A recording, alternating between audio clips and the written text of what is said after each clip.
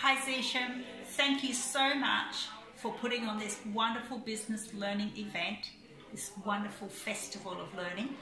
You have brought together so many wonderful speakers and such talent for so many business people to be introduced to. So I'd just like to say thank you very much. I've so enjoyed presenting at your Festival of Business Learning this year, and I really hope to see how I can help you in the future. Thank you, Sharon. So what would you suggest to people who haven't attended this year? Was something definitely worth it? Definitely. There's something in there for everybody. No matter what position you hold, what work role you do, whether you're in business or not, there's really something to be taken from your sessions and the Business Learning Festival. Excellent. So you obviously started as an attendee, and then we invited you to speak as well.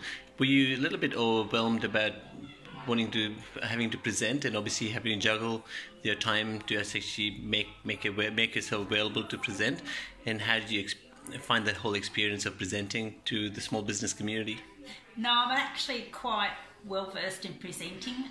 I've held global learning and development management roles with some senior global companies for over 12 years, so I'm more than happy to speak to people. And when you're sharing your passion and sharing your knowledge with people who are sitting on the edge of the seats and show such eagerness to learn and want to know about the area and my passion, which is online learning, it just comes easy. That's well said, and thank you so much for doing this. And you are fantastic as a presenter, fantastic as an attendee, and we feel very connected to you. So thank you, Sharon. You're more than welcome. It was my pleasure. Thank you.